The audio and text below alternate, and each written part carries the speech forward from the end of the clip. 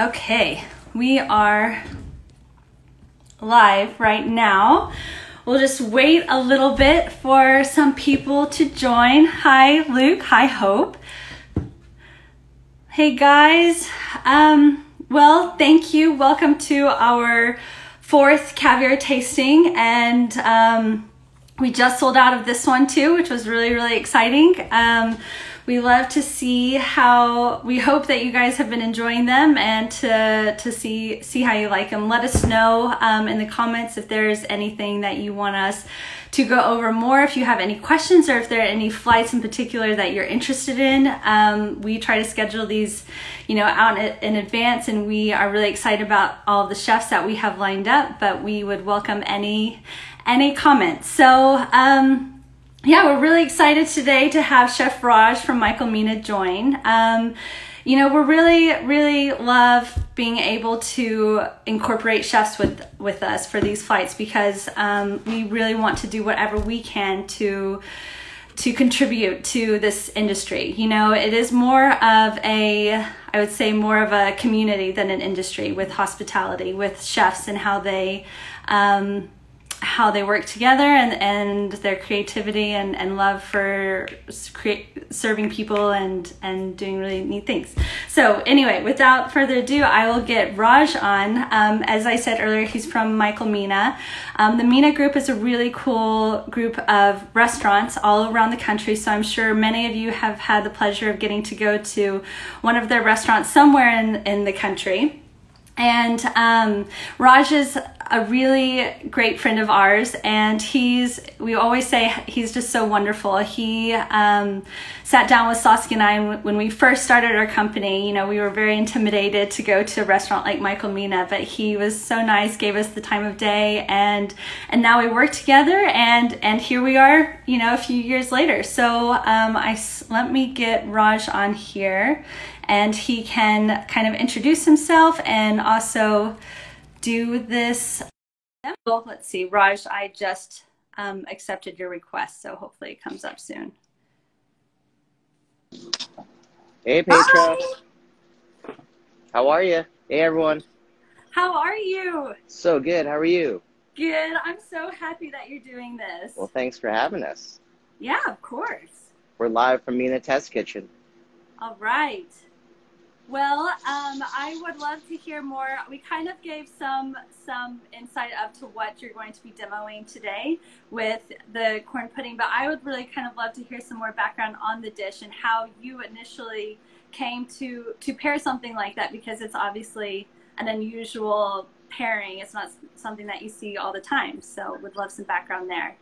For sure. Well, it starts here, Petra, and I think the challenge was, how do we serve something with your amazing caviar? And today we're featured with Kaluga that doesn't overpower the caviar, but kind of gives you a different taste for what you're going for. Everyone kind of does the creme fraiche.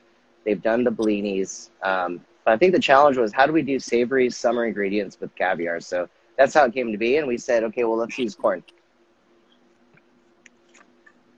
Great. I think when you have the dish, we did it as a flan or like a set custard. And when we were kind of putting this together, we weren't quite sure what we were going to do. Today, we're going to feature it as a pudding. So we figured that'd kind of be a fun way to introduce it from everyone who has a blender, and for anyone who wants to look at corn a little bit differently. So that's today's demo. Great. And some background too, when Saskia and I first went to Mina to have dinner, that's when Raj brought out this dish with the corn and caviar, and Saskia and I were just like blown away and fell in love with it. And so when we were talking about doing this, we thought the corn pudding is the perfect thing to show, and it is coming into season and summertime, and it's like you say, it's a perfect summer savory dish. It's fun, and it's really simple, so don't be intimidated. A lot of times when we work with caviar, a lot of folks, because it's about luxury, get really intimidated to work with it. We're hoping to put together something that anyone could do at home. So it's fun, it's easy, it's simple. You don't need to spend a lot of time in a kitchen to prepare it, and you can have a little bit more fun with your guests if you're entertaining. So great. Well, go ahead and show us how the magic happens. All right, so here's our lineup today, guys. An amazing selection that was sent over, a little shopping pantry for today's tasting. Left to right, we'll go white sturgeon. In the middle is the salmon roe. Then on the right is my preferred caviar, which I love, which is the Kaluga hybrid. There's that one, and of course, Petra, you're always so amazing to us that you gave us a really generous little tin here too. So I like this caviar because it has an amazing texture. Obviously, texture is a lot with caviar. The balance is really kind of in the middle of the road. It has nuttiness, buttery, and then the pop. And if you look at the size of the eggs, it's pretty substantial for farm caviar. You don't really see caviar of that size. Yeah, we love the size and the texture. Definitely a big aspect to the Kaluga. Corn. So in the spirit of Coachella, we brought in some Coachella white corn. Obviously, in the Bay Area, Brentwood's probably the preferred corn, but that would be a yellow corn. Today we're going to do it with white corn. So step one would be to peel or shuck your corn. If you don't want to do it, I'm sure your farmer or someone at the market will do it for you. And you just kind of take a mandolin and you grate it. So corn, shucked, kind of grated. You just want the kernels. About 3 ears will give you about a cup of juice. I don't know if you can see that or not. And so for someone like me, I'm really afraid of a mandolin because, you know, you hear all the terrible stories. If you don't have a mandolin or feel comfortable with a mandolin, can you also just use a knife and get all the kernels off? 100%, yeah. And we can do that over here and give you a little demo too. So if you don't have a mandolin, because they're obviously quite scary, a normal knife is fine. You know, I hold them up and just kind of just cut down on it. Okay, great. All right. So next step, after you have your kernels, would be to get yourself a blender. Put your kernels inside the blender.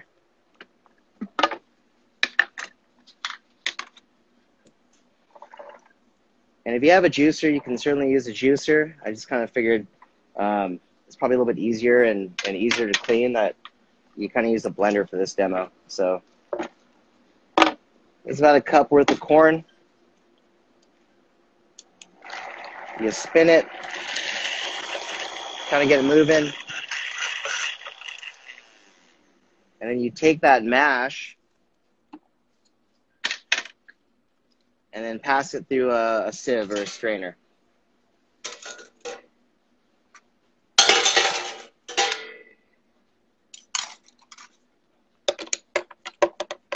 You just kind of want to break it up a little bit, and ultimately you're just getting corn juice. There's just a little mash. You don't have to like really heavily blend it. Not so much. There's a ton of water in it, so after you put it inside your sieve, you can pretty much see that you're going to get the juice. So now you have corn juice. Okay, cool. Can everyone see that? Yeah, that's a good shot. Okay. So then you take the pot, and because it's such a small amount, we'll just kind of bring it to the stovetop and bring it down.